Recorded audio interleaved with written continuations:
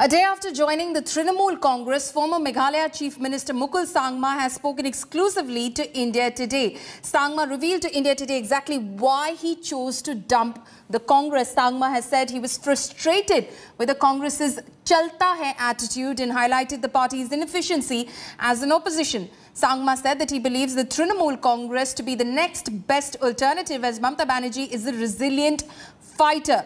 Remember, the former Meghalaya Chief Minister dumped the Congress after Rahul Gandhi failed to placate him, and it wasn't just Sangma, but 11 other Congress MLAs out of the 17 in the state who joined the Trinamool Congress. Sources say Congress made a last-ditch effort to woo Mukul Sangma and other rebels but didn't succeed as the state in charge, Manish Chatrat, was unable to get in touch with the rebel MLAs.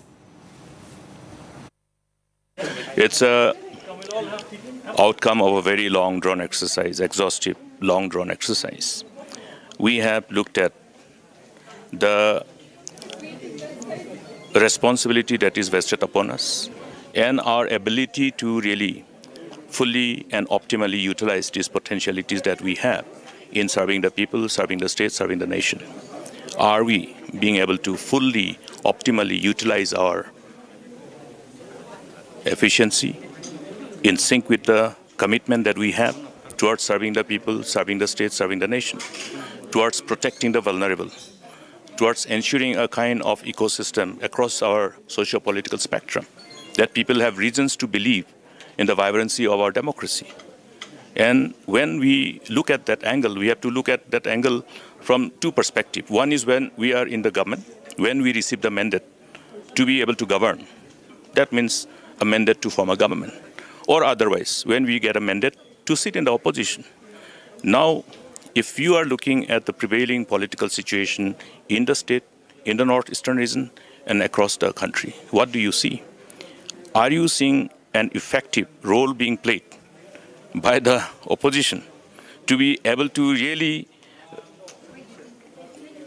make the BJP run for the money?